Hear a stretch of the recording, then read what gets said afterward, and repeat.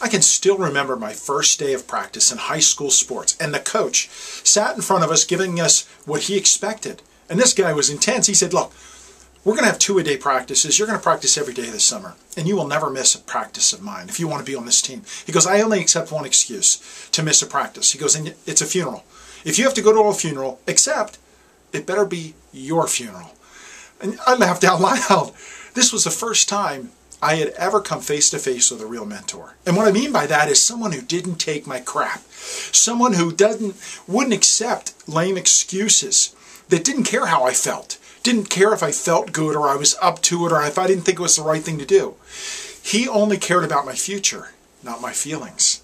The second time it happened is when I joined the military, and those mentors are called drill instructors. And let me tell you, they don't care. They don't care how you feel. They're not going to accept any excuse. They won't accept any kind of talk back or rebellion or anything except absolute obedience and excellence. They want the job done.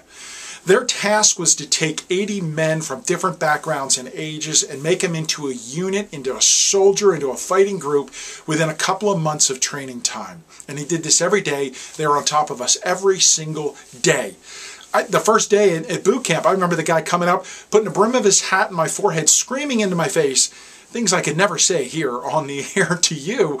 They spoke in a different language. These were mentors. These were men and women who were going to get us to where we wanted to be. They said, hey, here's where you're at right now. You're lazy, you're unresponsive, you're not motivated, but we're going to get you to this place over here. And we're going to get you there quickly. That's a mentor. A mentor doesn't care about your current feelings. We have mommies for that.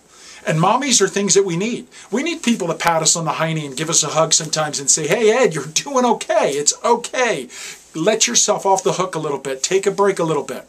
The problem is we have too many mommies in our life. We need more mentors. We need men and women around us who have done what we want to do, been where we want to go, who are willing to help us and kick us in the keister and the days that we need it. We need more of those people. We're surrounded enough with people who mommy us and coddle us and spoil us. We need mentors. I encourage you today to go out and do what I did and find men and women in your community who are willing to help you because they've been where you want to go and they're willing to kick you in the keister when you need it. Because the number one goal of a mentor is to protect you from you, or in my case, to protect me from me. My name is Ed Carcarey. I'd love to connect with you. You can find me at edcarcarey.com. Find your passion. Find your life.